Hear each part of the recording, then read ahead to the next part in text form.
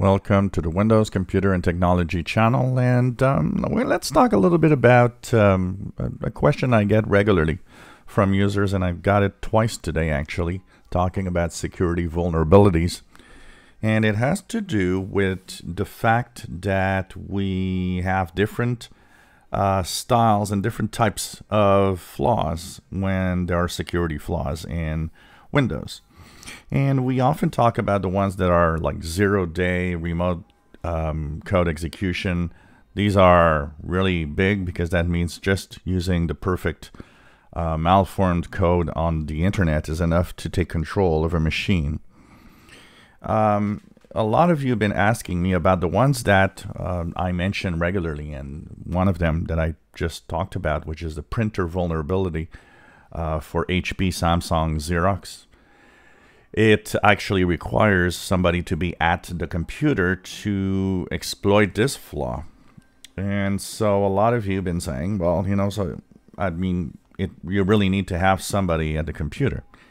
Now, figure this, okay? Yes, in a perfectly patched Windows system.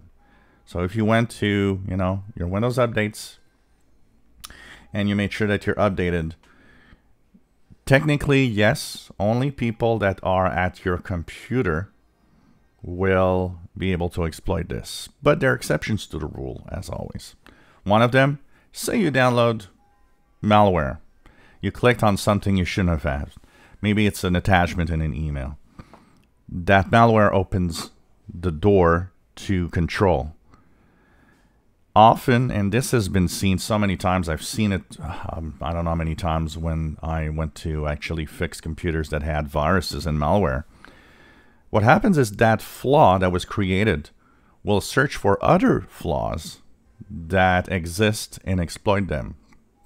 Remember that if somebody gets into your computer through something you did, because most of the time it's something you did, or because it's unpatched, that hacker now is part of your computer. It's as if he was in front of the computer. So that means you get malware, it gets into your PC, it opens the door to control, and that also means it opens the door for using all the different vulnerabilities. So you would in effect be able to change from a regular user to an administrator and stuff like that due to the fact of all these different flaws that exist. Remember that any malware that is on your PC makes your PC open to those hackers that are anywhere in the world. That means your computer is not just your computer now. It's as if there are tons of people around you in the same room that are able to use your computer. So that's why even a flaw, even something that we talk about that is, local account or local access, that means you need to be at the computer, is still important to fix. It's still important because in the possibility that you would get hit by malware because of something that happened, then all of these flaws become exploitable suddenly.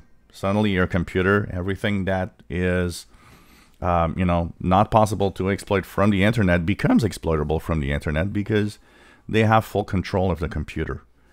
That's something that a lot of people don't think of. It's like, a two-hit punch, if you want. It's something that I've seen so many times over the years when I was fixing computers.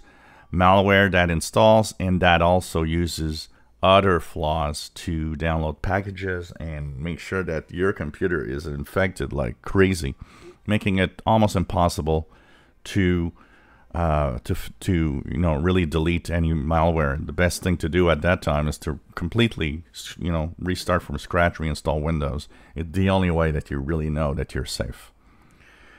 If you enjoy my videos, please subscribe, give us thumbs up. Thank you for watching.